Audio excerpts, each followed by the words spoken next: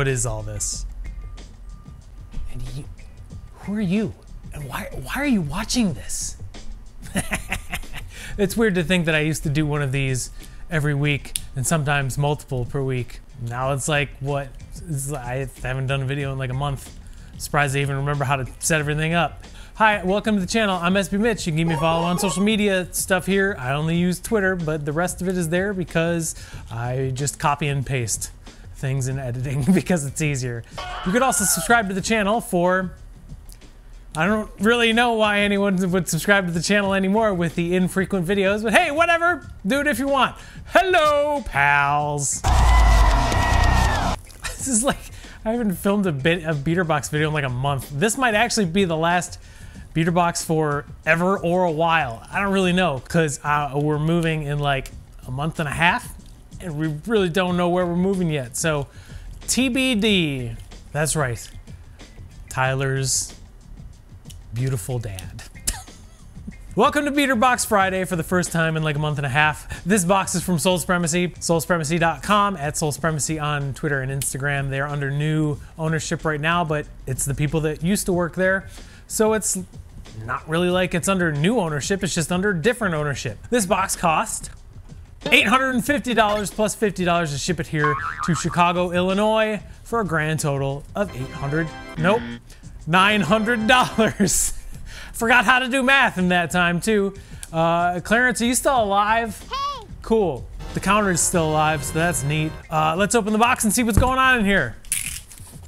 Y'all, I'm not gonna lie. I haven't opened a box in a really long time, and I kind of got excited about opening this box. It got delivered last Friday. It is now Monday night, and this thing has been sitting over in my corner, kind of mocking me the whole time. If you haven't seen, here's the last box. It was okay, but boxes have been wildly inconsistent based on what other members are showing me and other videos I've seen. So let's hope we get a good one.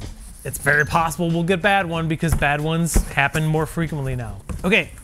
Doesn't look like there's many shoes in here, but they all look like bigger sizes, so that's actually okay. There is one pair without a box. It is an Adidas. It is a size US men's 12. I believe I suck at Adidas. I will say that. I think this is a Kith collaboration, and I think these are called like Aspen. It's an Ultra Boost Mid. RJ. Oh, RF.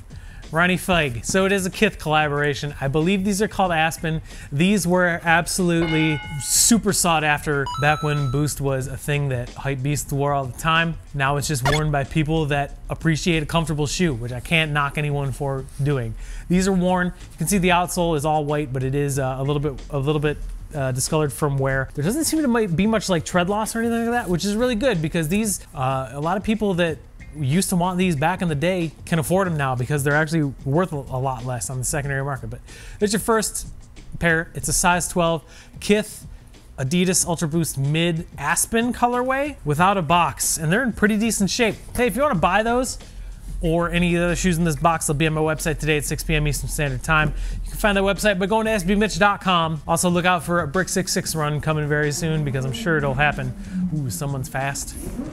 All right, so we got the rest have boxes. This is an off-white box because it's got Swiss cheese holes all over it. We got a size women's 13.5, which translates to a men's 12 roughly. Women's Nike Zoom Terra Kiger 5 off-white collaboration.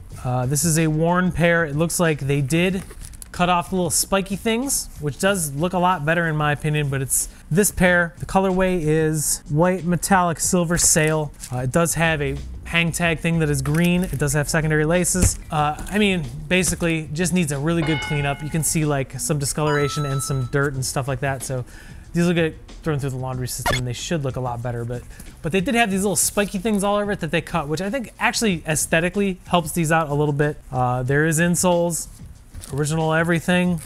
I don't really know how much these are gonna be worth. I know new, they're not really holding that much value, but hey, it's a cool looking shoe, I guess, if you're into it, but there you go. Off-white, women's Nike Zoom Terra Kiger 5. I knew that without looking at the box. Size 11.5, Jordan 4 Retro, 30th anniversary of the Air Jordan 4. This is a good pair, and they smell like cigarette smoke, so they are going to be laundered too. Really lightly worn, very little star loss. Got a pair of the teal Jordan 4s. These are worn. That's what I was talking about. Look at the star loss. It's like super minimal. I don't even know if you'll pick it up. But outsole wear is pretty okay. It does have shoe trees. 30th MV size sticker is in there. But overall wear, a little bit of toe box creasing. They do smell like smoke. I'm not gonna lie. This isn't smell-o-vision, but I'm not gonna sit here and say they don't smell like smoke. I will be putting them through the laundry system to see if that helps. They will be dry by Friday and on the website.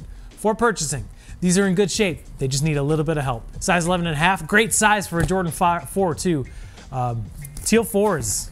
Next up, size 12 Jordan 11 Retro Low.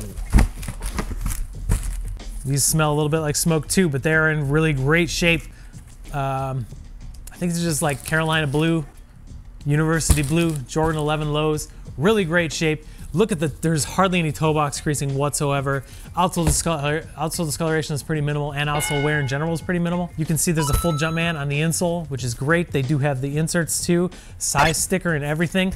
Again, they just smell like smoke. They need to be cleaned and they need to be washed. So that's an easy fix, I will say that. Great size, great condition, just needs a little help, just like the other one, size 12. Jordan 11 Retro Low, Carolinas, nice.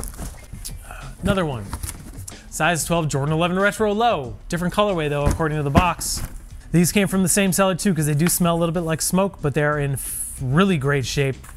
I don't think these are cherry lows. It's just University Red lows. This has a canvas upper and the patent leather though, but this is, I mean, the condition is extremely good. Very little toe box greasing. Outsole wear is pretty minimal. Outsole discoloration is also very minimal. You can see a full Jumpman in there too.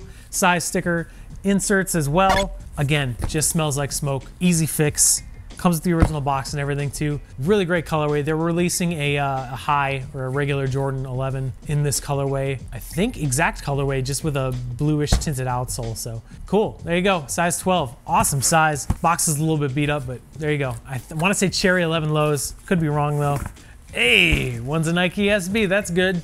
Size 12 Jordan 16 Retro Trophy Room.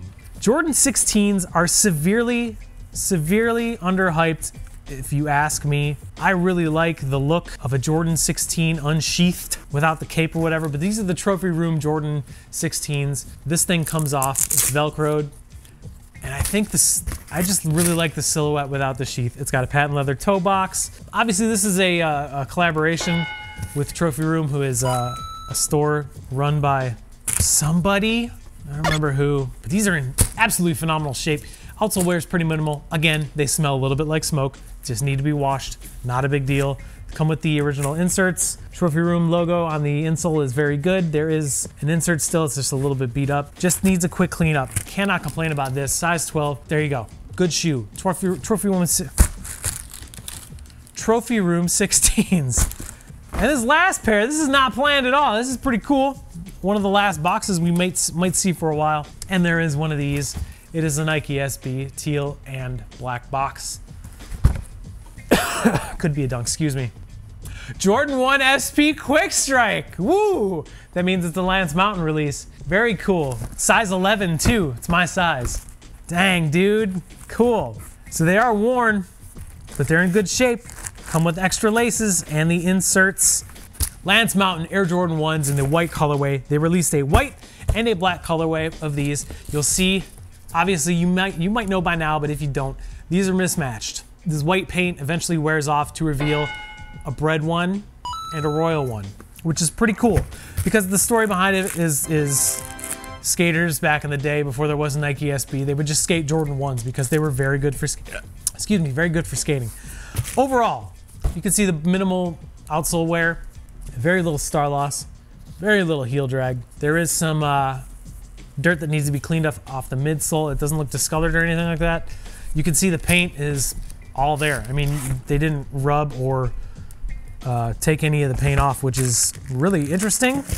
Comes with the original box, the original paper.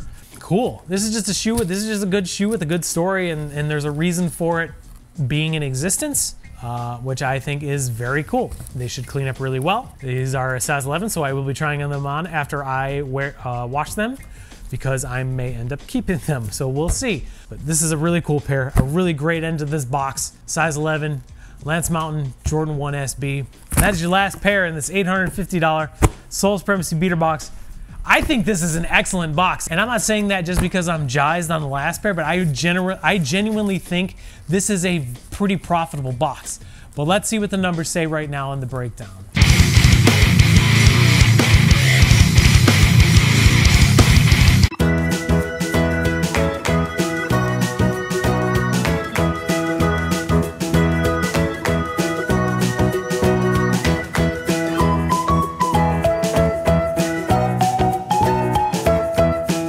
This is a really great box. Let me scoot over a little bit. I genuinely think this is a really good box. I think the profit on here is probably pretty good. I need to clean them up first, but they're gonna be cleaned and disinfected and then put up on the website today at 6 p.m. Eastern Standard Time at sbmitch.com. God, I don't remember how to do any of these things. Check them out if you really want to. They may sell on Goat first. I don't really know. As far as the future of the channel goes, I really don't know, guys. If I ever stop doing it, I'll give you a formal announcement. I'm still gonna keep doing them. I just am not in a position to be doing videos in any kind of consistent capacity at the moment.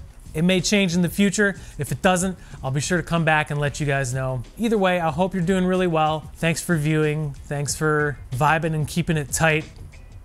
Yeah, go to the website today or check out eBay or whatever, or say hi to me, please. I just want to know you guys are okay because I love you. You're all great people, and I appreciate the time you take out of your day to watch these dumb ass videos whenever I put them out. So, hey, till next time, whenever it may be, take care of each other. Remember to keep sneakers fun because they're supposed to be fun. Bye.